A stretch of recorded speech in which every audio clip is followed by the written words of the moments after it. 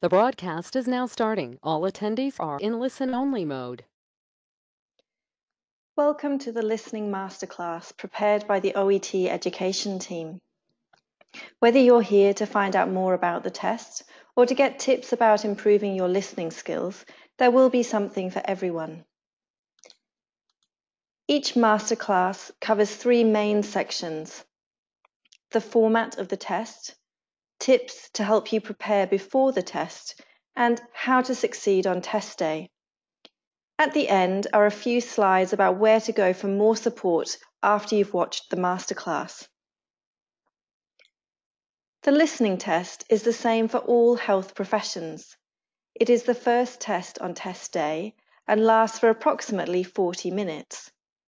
It has three parts: Part A, B, and C. Part A is a gap fill task. It includes 2 extracts with 2 speakers in each. The format is a healthcare consultation between a patient and one of the healthcare professions who can take OET. Part B is a multiple choice task. It includes 6 short extracts with 1 question per extract. There can be either 1 or 2 speakers in each. The format is workplace communication between colleagues or healthcare professional and patient. Part C is also a multiple choice task. It includes 2 longer extracts with either 1 or 2 speakers in each. The format is either a presentation or interview, with one speaker being a healthcare professional talking about a general healthcare topic.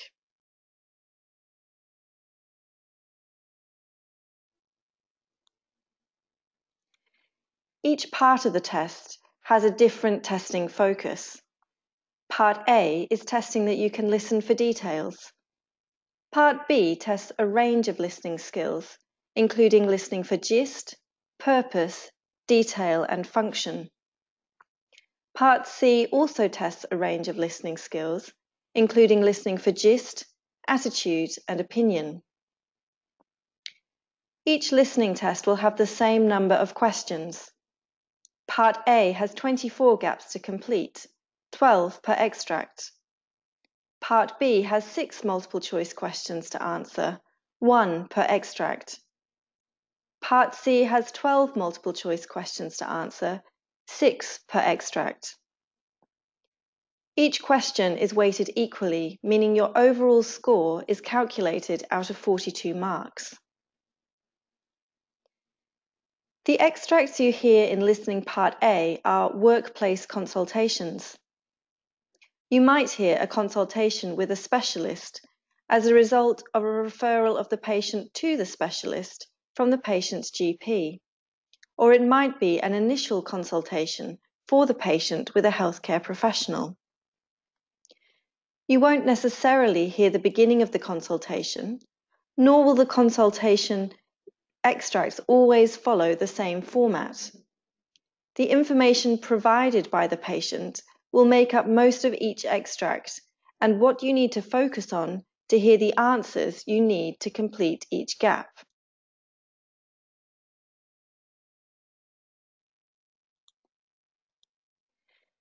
To prepare for Listening Part A, you need to practice listening for details in healthcare consultations in English. You may be able to do this at work by listening in to consultations happening around you. Alternatively, there are a number of TV documentaries which focus on patient experiences in hospitals. 24 Hours in A&E, which stands for Accident and Emergency, is a TV show from the UK which documents some of the patients who present at a major London hospital in one 24-hour period. When watching one of these programs, you should focus on listening for the language patients use to describe and discuss their health, and how the healthcare professional manages the conversation, asking for more detail, moving the conversation forward, etc. Let's look at a sample question from Listening Part A. The paper will be arranged with a series of headings, examples, and gaps. and these provide useful clues to the information you need to listen out for to record the answer.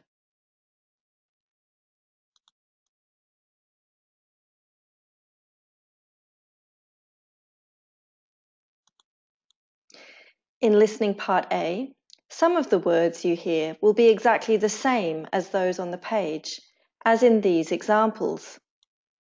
These are useful to help you keep your place in the recording. Other words will be different to the notes you have, which reflects the different ways patients and professionals use language to describe a condition. You will need to be prepared for this and not to treat the question paper as a script which you will hear word for word.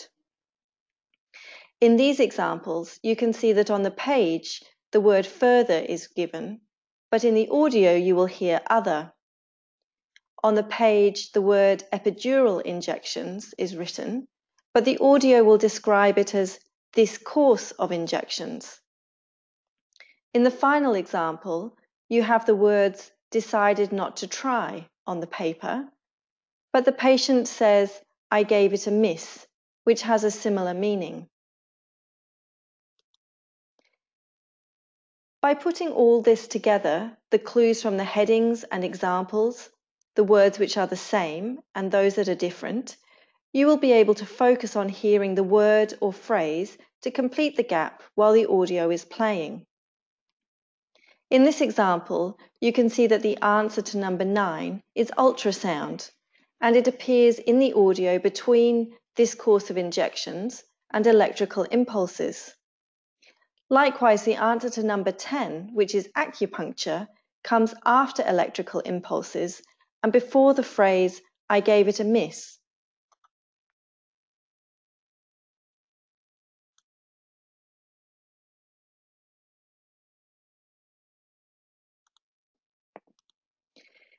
The extracts you hear in Listening Part B are examples of workplace communication. You might hear part of a handover, a training session or briefing, or part of a discussion between colleagues or a patient and healthcare professional. Each extract is only around 1 minute long, so it may be a snippet from a longer communication, but it will contain all the information needed to answer the multiple choice question. To prepare for Listening Part B, you need to practice listening for the gist in short healthcare communications in English. You may be able to do this by listening into communication happening around you at work. Alternatively, you can find many examples of healthcare training videos in English on the internet.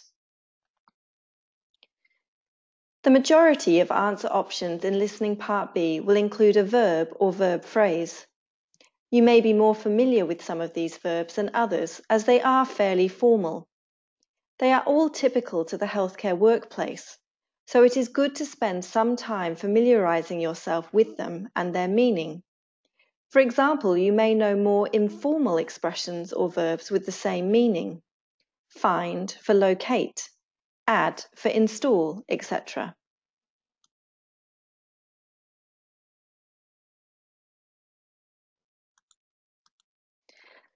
Let's look at a sample Part B question.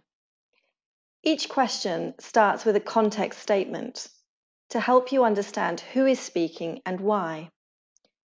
This context is clearly provided at the start of the audio. It's important to read the answer options carefully and to understand the information each one gives you. For example, to see the detail provided by the noun phrase and the action described by the verb phrases.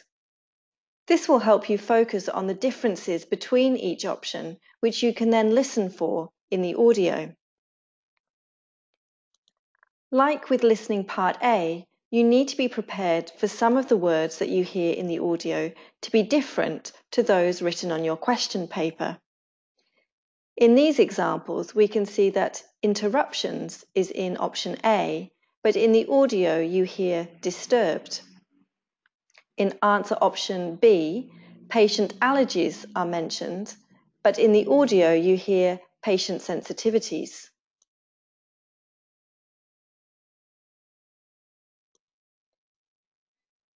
While listening, check to hear all parts of the answer option are included before choosing it as your answer.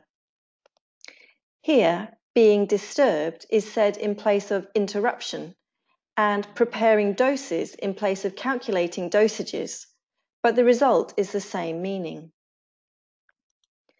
As well as listening for the correct option, it's good to check that the other options are wrong. In answer B, the audio sounds like it is suggesting this is correct, but then the audio continues to clarify that it isn't common, which is different from the question, which says usually. This answer option is more clearly wrong because part of the audio includes a phrase with the opposite meaning. The question is asking for mistakes usually resulting late in the day, answer option C, but the audio is talking about being more common in the morning, which means the opposite of late in the day.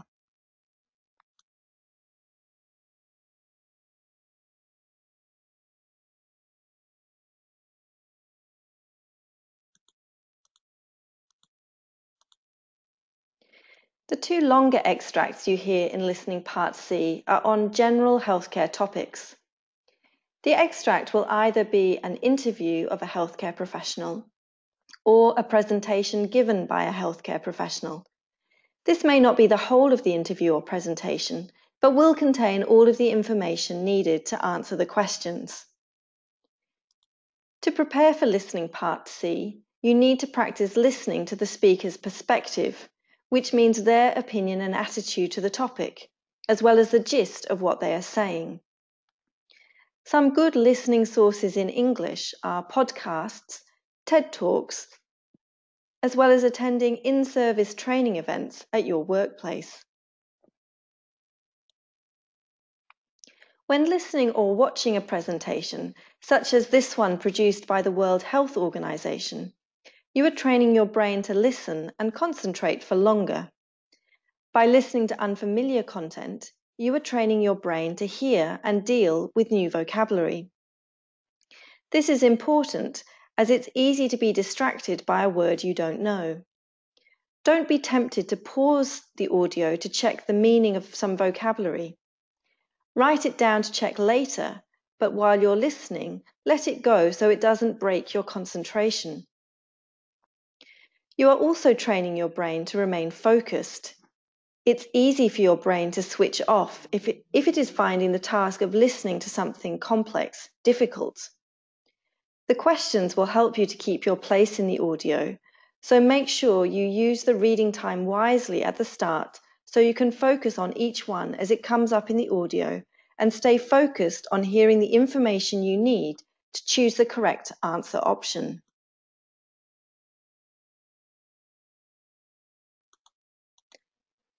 Let's look at a sample question for Listening Part C.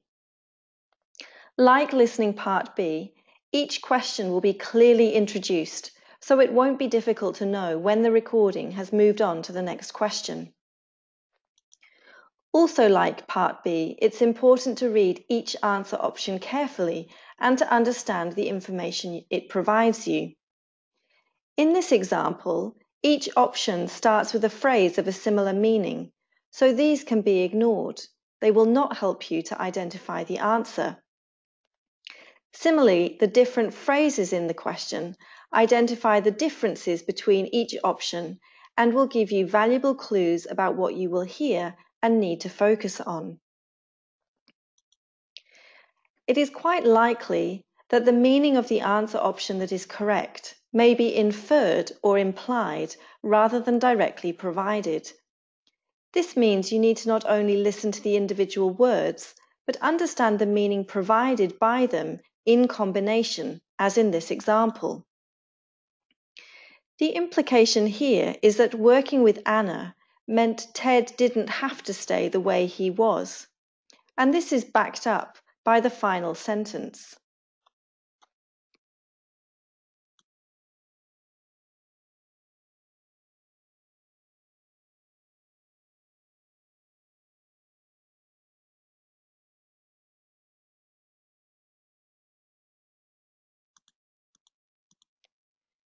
Like Part B, it is also good to listen to check the other options are incorrect. In this example, the use of the past perfect tense that Anna uses to describe Ted's situation before she met him makes these options incorrect. They are mentioned, but they do not answer the question, which is how Anna's therapy helped Ted. To summarize, the best ways to prepare for listening is: listen to a variety of recordings on a variety of healthcare topics by a variety of speakers with a variety of accents. Practice listening for the length of the individual parts of the listening test, but also for 40 minutes in one go, which is the length you will need to concentrate for on test day. Do complete official practice tests so that you are familiar with the format of the listening test, but also spend time to improve your listening skills using the ideas presented in this masterclass. This will make the most noticeable difference to your score on test day. Don't be tempted to listen with a dictionary.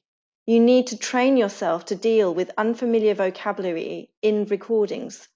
So pausing the recording to check the meaning of words won't help you to do this. Save the dictionary for after you have finished the recording. To make sure you get the best possible result on test day, here are some final tips for listening part A. Make sure you write as you listen. You only hear the recording once, so you need to have your answers written down by the end of the audio. The answers you need to write down are short, around 1 to 3 words, and the length of the gap is long enough to include this. Don't try to write too much. Minor spelling and grammar mistakes are acceptable. Provided the assessors can understand your meaning, these mistakes won't be penalised. Use the words around the gaps to help you keep up with the recording and to give you clues about the information you are listening for.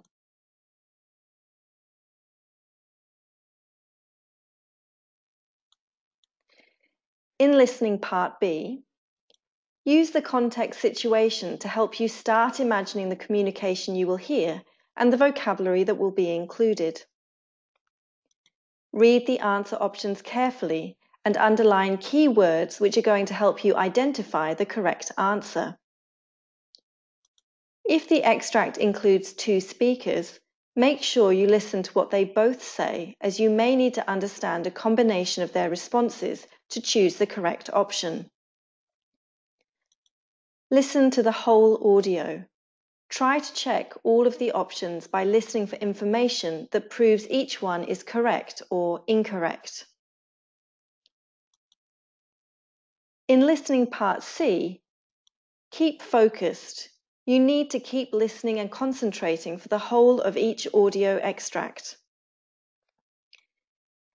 In the reading time, read the questions carefully and understand the information provided in each answer option. Listen for the audio to introduce each question to help you know where you are in the recording. You do not need to have got a previous question correct to get the next one correct. If you found one question difficult to answer, forget it and move on to the next. Use the 2 minutes provided at the end to check your answers are clearly marked and to make a guess at any that you left blank. This masterclass on listening is available on demand, so you can listen to it as many times as you like. For further ways to prepare for the listening test, visit the OET preparation portal for sample tests, tips, and strategies.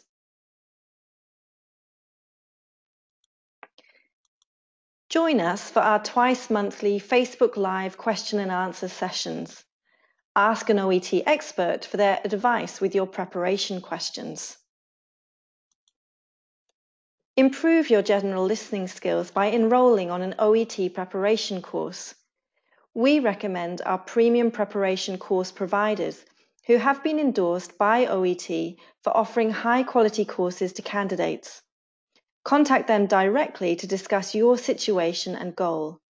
If there is not one local to you, some of them offer online options. Thank you for listening and good luck with your preparation. Prepare now for success later.